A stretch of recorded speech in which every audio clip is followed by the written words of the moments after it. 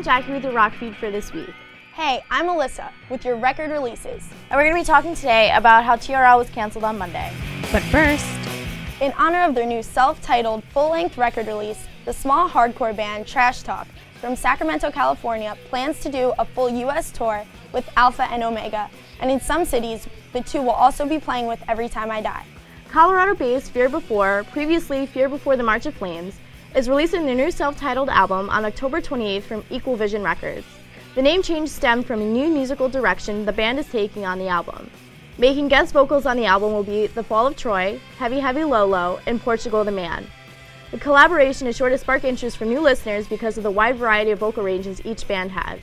Be sure to check them out when they come to New Jersey next week on the 26th in Maplewood at the Garden State Music Factory. New Found Glory is now signed to Epitaph Records after releasing their new combo album with International Superheroes of Hardcore. They also partnered up with Bridge 9 Records this past April. New Found Glory will be performing at the upcoming tour with 4 Year Strong, Crime in Stereo, International Superheroes of Hardcore, and A Day to Remember. This tour was supposed to incorporate the upbeat punk tunes of Set Your Goals, who dropped the tour before the first show. Set Your Goals is currently writing a new record, which release date is soon to be announced.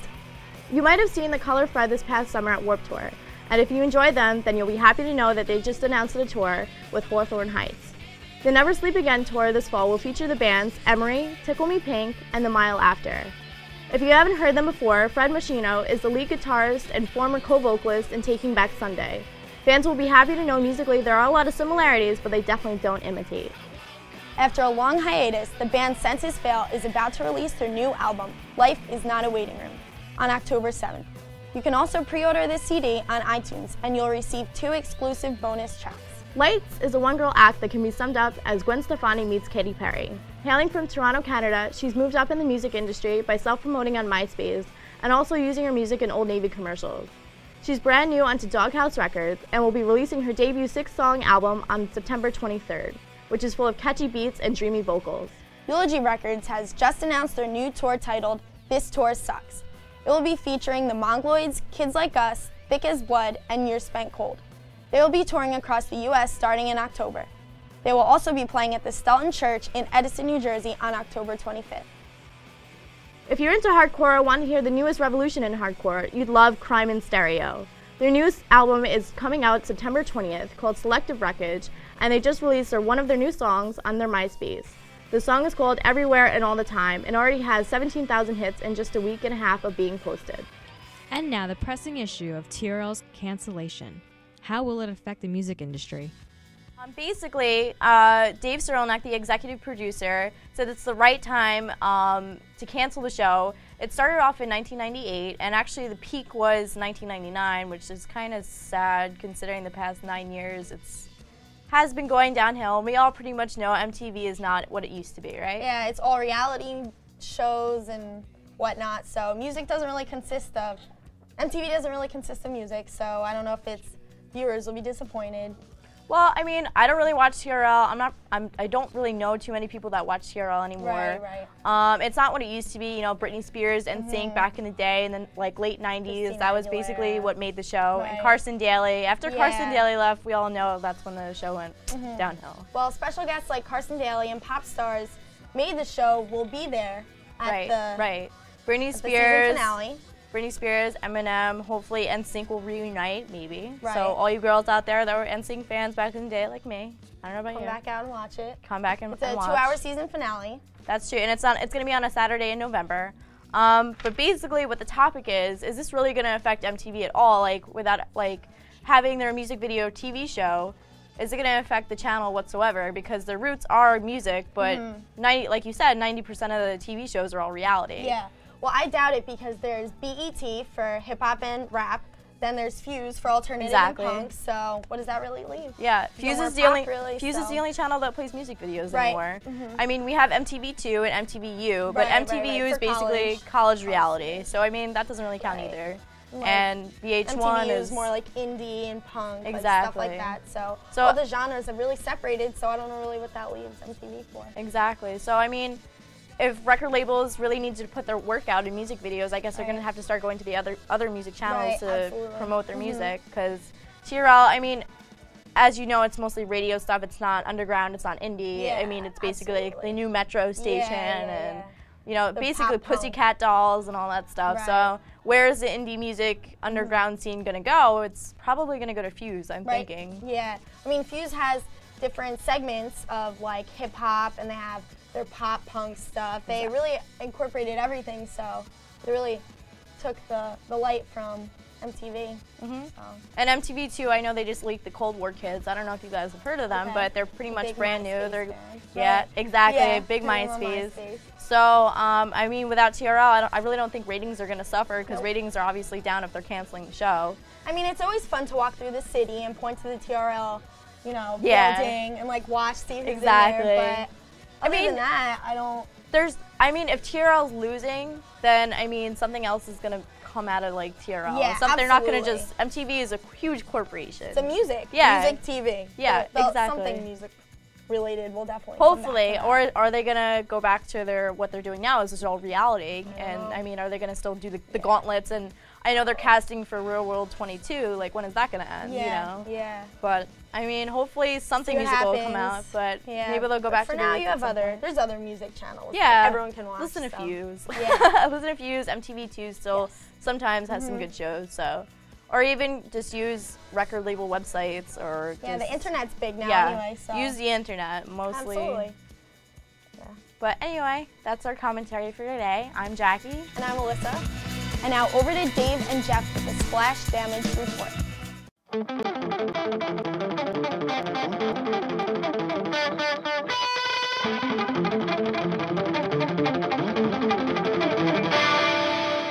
Hello, and welcome to Splash Damage, video game news and reviews that hit you and everyone else around you. I'm Jeff, with me always, my co-host Dave. What's happening, my fellow geeks and gamers? Today, we're going to be reviewing Spore, the revolutionarily innovative new game from Maxis, the same people who brought you such greats as The Sim series and City of Heroes. Spore was released last Sunday, selling out all over the country in a matter of hours. Spore's allure seems to stem from its unique style of gameplay, interactive environments, and a limited supply of user-based creations. As soon as the power flips on, players are thrust into the seas of a brand new planet and must begin their quest for evolutionary dominance. Beginning as a simple cell in a 50 million gallon tank is hard enough, but players soon find out they're not the only ones striving to survive. Spore's genius comes in the form of its unusually high level of diversity and customization. As you progress from low slug on the totem pole to big kahuna the sea, your creature develops mannerisms and traits based on how you've played. Got a penchant for violence? Devour everything in your path and you'll gain vicious mandible perks such as razor sharp pincers or defensive spikes. Prefer to play Peacekeeper? You'll develop an array of camouflages, flashing lights, and dance moves that'll leave even Gandhi wishing he started off as a Spore. Spore's gameplay travels through 5 unique stages. As your creature grows and learns, you'll progress from an aquatic cellular critter to a full-blown land-loving animal. You'll fight or befriend your way through a diversely populated island until the next evolutionary epoch takes your creation from a loner to a tribesman. All the while, your life choices continue to mold your species into lifelong success stories or epic failures. Choose carefully. Experienced players will eventually be able to lead these tribes to world domination and even space-age civilizations. Just like civilizations, however, all great games have their downfalls. While no game has anywhere close to the realm of creativity Spore's creature creator allows for, the buck really stops there. The gameplay gets pretty repetitive after about 2 run-throughs, and while the musical scores are delightfully upbeat, you'll soon start to starve your own creation just to avoid the constant murmur of munching. Overall, your opinion of Spore will probably depend on how creative you can get. Detailing just one creature can take anywhere from 10 minutes to 2 hours. It really is just based on how far you can push the envelope. Any final opinions, Jeff? Well, the different styles of gameplay are an intriguing notion, switching from a basic 2D eating game vaguely reminiscent of Pac-Man to a 3D RPG, and finally into a full-blown real-time strategy game. It's a great concept, opening the door to many audiences. The only downside is, it only happens in 1 or 2 of the stages. Otherwise, I do pretty much agree with you. While the creature creator is superb, there simply aren't many other features that add to the replayability. Agreed. Now it comes down to the wire, where we give our final 3 Bs. Buy it, borrow it, blow it off. I'm going to recommend borrowing this one. Definitely worth at least a test drive, but the lack of extra features, in-game activities, and overall fun factor really just isn't worth dropping $50. I'm going to agree with you. It's not really worth that $49.99 price tag, so I'm going to blow it off. Get the creature creator instead. $40 cheaper, still with the innovative design specs that are the key component in making this title worthwhile. Well, it looks like we're out of time now. This has been Splash Damage. I'm Dave. And I'm Jeff.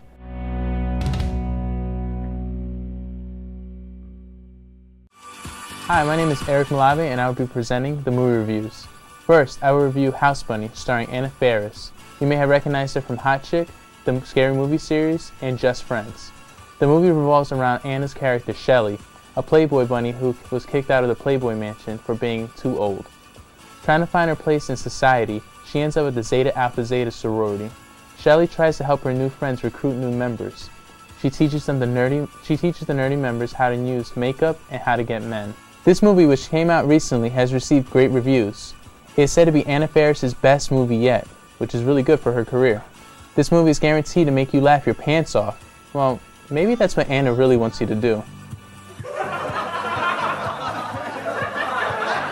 The next movie I will review is Righteous Kill. The movie stars Al Pacino and Robert De Niro. These two stars play as detectives who try to catch a vigilante serial killer. The serial killer is killing various criminals and finishing the job that cops cannot do. Eventually, as the plot unfolds, they find that the vigilante's crimes resemble a killer that both detectives put away years ago. Who doesn't love to see these two together? I know I do. They're great, only when the story is great. This movie is a major disappointment as the story is slow to unwind, and both Al and Robert had to make a good movie out of a terrible script. For all you Al Pacino fans and Robert De Niro fans, you will love the movie as it delivers good lines here and there. The action is great, however, the story is still slow to unwind. Released earlier this week was Speed Racer. For all you Speed Racer fans, this movie blows. The movie was supposed to be about fast cars and high-speed action. What a lie. This movie was so slow. I cannot stress on how horrible the movie was. I mean, there were great actors, Emile Hirsch, John Goodman, Susan Sarandon, but the script was horrible. Save yourself the money and definitely the hours, and do not see this movie at all. I'm Eric, and that was your movie reviews for this week. I'm not gonna vote, and I know that's ignorant, but I don't know. I'm not gonna do it. I'm not saying it's not self-involved, but it's the truth. It's the same as how when you sit there and you, like when they show the commercial on TV of, you know, kids in third world countries, and you're like, wow, I should really do something about it, and then you go back to your life and you forget about it. In my personal opinion, though, I do feel that if you are an American, you do have a responsibility to educate yourself on what's going on with our country, and that it is your obligation to vote, whether you choose a side or not, because I'm an independent and I vote based upon who I think the best candidate would be, regardless of party or, you know, Democratic or Republican. So I think that it is all of our responsibilities to participate in government. What do you think needs to be changed in our country? I think they need to do something about the taxes, because right now they want higher class people to pay less taxes than middle class and lower class people, and that's one of the main things that Obama's trying to change. So that's what I like, because, you know, I'm middle, lower class, I'm not real high class, you know. So what I want to see change are the foreclosures that are happening. I don't think it's fair that's happening to what's happening to middle class people. McCain has 7 houses. He didn't even know his answer. That was very sad. I didn't like that. And the fact that he has 7 houses means that what me and my friends feared, that eventually there is going to be no middle class, only poor or rich. And I don't think that's fair how they're just closing the gap. So people from lower income don't have a chance to work up to have a house or afford their apartments. I want to see that change. It's time to see a change, and I also think it's important that our president had the experience of being, you know, middle class and poor, so he knows what it's like, and he's not oblivious to the situation like McCain, who thinks everybody who makes $5 million is middle class. So I think that's the important factor in the. You said change. What do you want to see change? I want to see the economy get a little bit better. Well, not a little bit, but a lot better. I don't know if by one term Obama can make that happen, but he might be able to put the fundamental steps in the way to make that happen. And, you know, just our rights as people, like, you know, stay with pro-choice and all that other stuff. And what do you think is the most pressing issue facing America for the upcoming election? I think our most pressing issue is economy right now. Gas prices, the way things are going with our economy is not looking too good. A lot of companies are are losing a lot of stock. Stock market is not doing too well. So I think the economy needs to be, a change needs to be brought to the economy, and things need to be better therefore. What do I want to see change? Wow. I would really like to see more people of color get involved with politics. I think the one thing that Obama has done especially for me being a black man, has made me feel like, you know what, America can actually change. It was something that you never really thought that this would come. I mean, even back in the days of Martin Luther King, you never thought that the day would come when we actually have a black president, you know, or even a possibility of a black president. So I would love to see politics get a lot more diverse. Probably the economy. Yeah, stop all war. There you go. Build levees. Build some more levees. I like that. Instead of bombs. I just want to see the Iraq. I want soldiers out of the Iraq war, and just want gas prices to go down, lower taxes, and definitely lower student loans and stuff like that. I think that things with the war need to be taken care of, and just we need to get the economy back on track. With rising gas prices and food prices rising, like I'm hoping that everything can get back on track. In this upcoming election, which side do you say that you would support? Definitely Obama. Obama. Obama, baby. For President Obama, or candidate Obama? Obama. I support Barack Obama. Obama. Obama. Obama. I'm a Republican, so I'm supporting McCain. I lean more towards Obama, but I'm not even sure if I'm going to vote, because I feel like one of the biggest problems in the country today is that too many people vote irresponsibly, and they don't really research the issues, and they vote because, you know, they fall to one side or the other for one specific reason, and they kind of just run with it. Actually, I don't know yet, because I think there's a lot that still has to be discovered about both candidates, and more has to be found out about both vice presidential candidates before I make an informed decision. Ron Paul. He's going to legalize it. Great.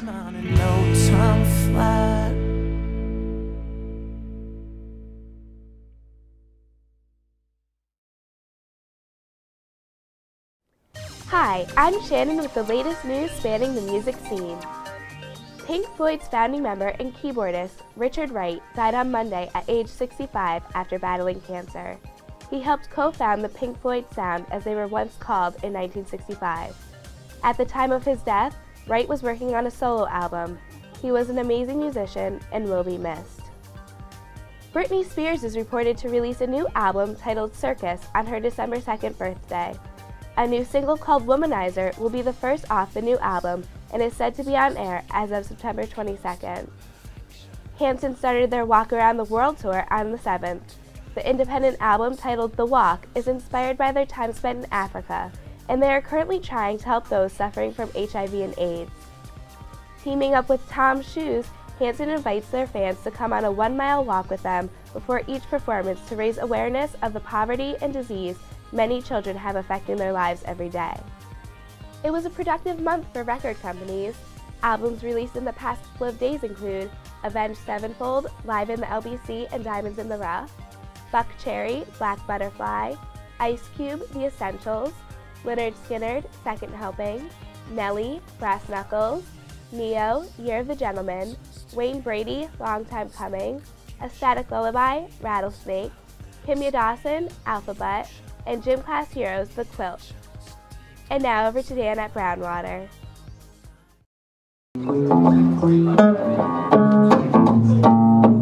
And I'm in brothers, oh gee, I don't feel good right now. I don't feel good right now. I need to like just shout.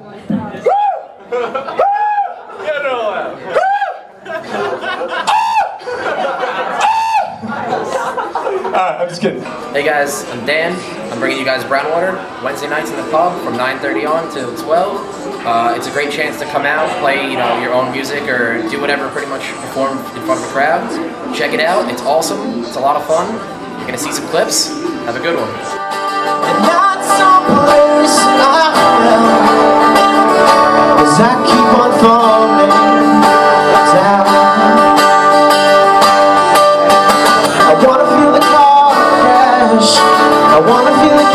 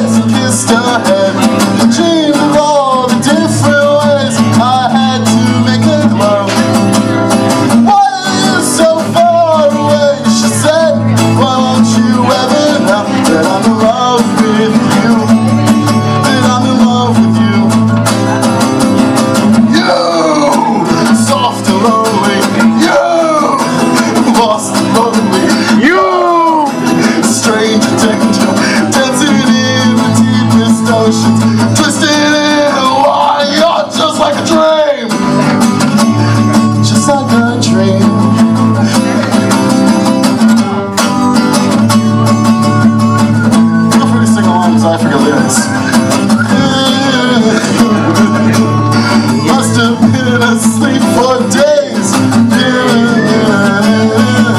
I opened up my eyes. What?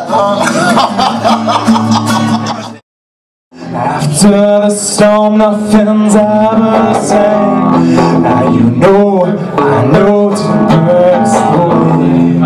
all men, brothers, wrote you a song, and I know that you and all men don't get along. All men, brothers, wrote you a song, and I know that you and all men don't get along. But all men, brothers, wrote you a song, and I know that you and all men don't get along. But all men, brothers, wrote you a song, and I know that you and all men don't get along. The Allman Brothers wrote you a song, and I know that you and all men don't get along. You know, Allman Brothers wrote you a song, and I know you and all men don't get along. Hey guys, how's it going? What's going on, man? What are you guys' names? I'm Zach Braff, just like the actor, yeah. I'm Anthony Ponsiglione. And how often do you guys play Brownwater? This is our first time this year. We played a few times last year. Maybe 6 times last year.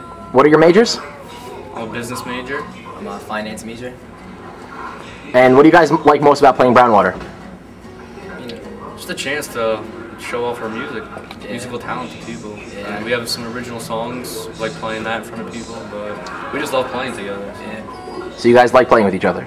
Yes, we do. There's a few fights. There's a few fights here and there, but. How do you guys come up with the music that you write? Well, you know, sometimes, usually what we'll do is we're either by ourselves and he'll think of the music and then I'll make lyrics to it, or I'll have something together and he'll just collaborate with it and we'll just put it together and it turns out to what it is. Do you guys have a name? Do you play by any aliases or anything like that? No. Right now we got nothing, but. There was a few in the past, but we had to no-deal those. So. We'll get one eventually. Should we expect to see more Brownwater out of you guys in the future? You should expect to see a lot more than that. Hopefully bigger and better things. Alright, thanks a lot, guys. Thanks, man. Appreciate it.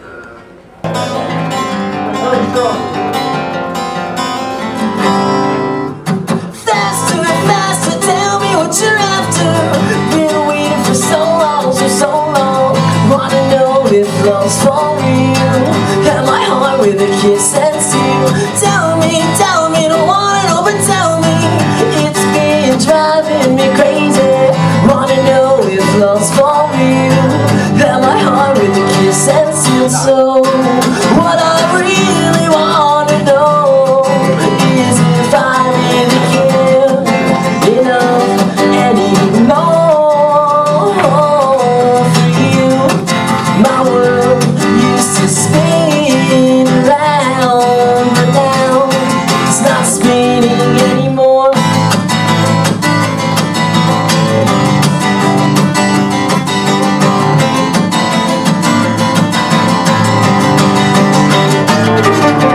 Closer, closer, everything is over.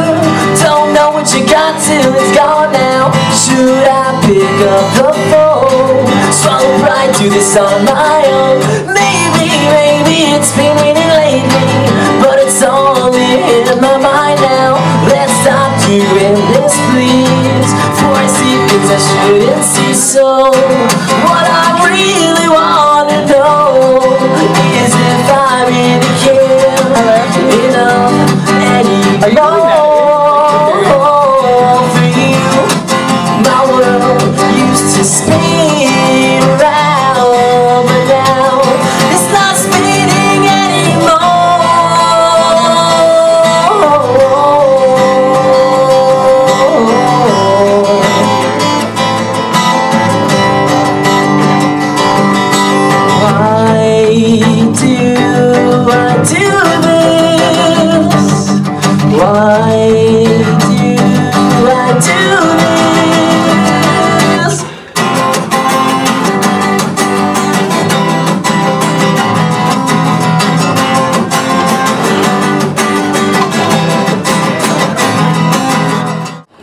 strange noise coming from the kitchen area, and it sounded like this. It was like, and I didn't know what it was. It turned out that a little old lady about this high, she came around the corner, and she was wearing like a little shawl, like she was from Russia during like the Soviets, and like she walked past me, and she had no pupils. Like everything was just black in her eyes, and she looked at me, and she went, just had like a seizure in front of me, and then walked off. And he goes, "That's Nana." Okay. Nana. Love Nana. She was great.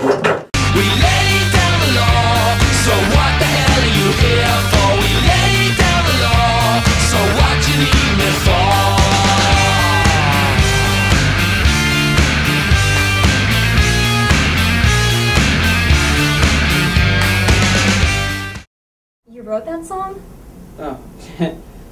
Yeah, did you like it? Did I like it? It was probably the best song you've ever written.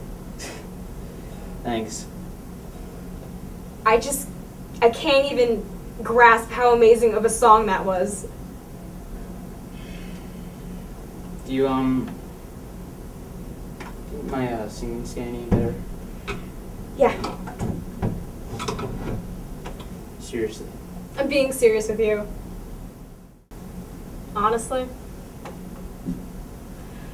You kinda, when you first started out, you kinda made my ears bleed.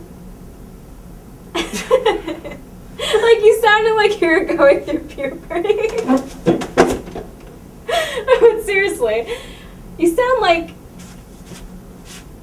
Switches or Muse, Kaiser Chiefs, Killers, I don't know, those kind of bands.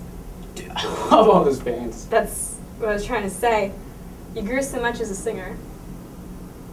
Well, thanks, Mo. That really means a lot coming from you.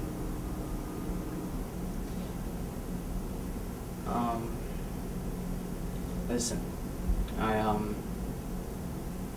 never got a chance to thank you about before. Huh? You've always been there for me, supporting me, even before I ever got into the band. Well, you have talent, Johnny. It's not like Mo talent, like piano by the ear. I'm sure there's so many people who can play an instrument by ear. But then I heard like this one song you wrote, recorded on Pro Tools. It's just something stirred in me. Yeah, it must have been your bowel movements. What was it like What was what like? to just be on stage for the first time? I was scared shitless. What? You were scared? You look so confident. No. There were at least 200 people there. 200 pairs of eyes watching my every move. You should have seen me backstage before we went on. I mean, it wasn't until I got to like the second verse that I became comfortable. And then, I don't know, it was like a dream. Like, I became this entirely different person. And this whole other side took over.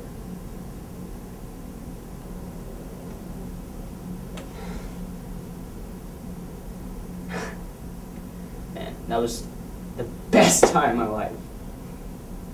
You're a virtuoso, you know? Thank you so much, Mo. You've done so much for us. We love you so much. We laid down the law, so what the hell are you here for? We laid down the law, so what you need me for?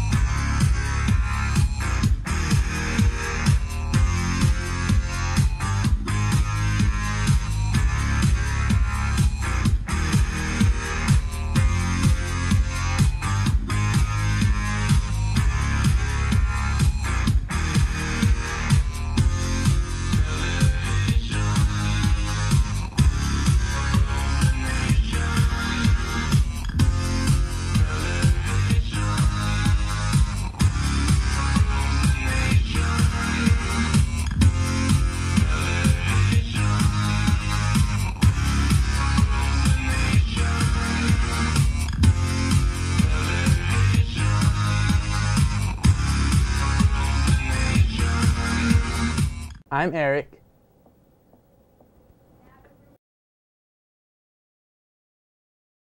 The movie is guaranteed to make your pants come off. How do you want me to end it? Like, and that was brown wire. I don't know. I don't have this plan. This wasn't. Well, the movie is guaranteed to make your pants off. Damn, to make you laugh your pants off. The movie is guaranteed to make you laugh your pants off. Why can't I get that? I wrote it. This movie. I just can't believe that you put that little punchline and you can't even do it right. Make your pants come off. I keep on saying make your pants come off. All right, come on.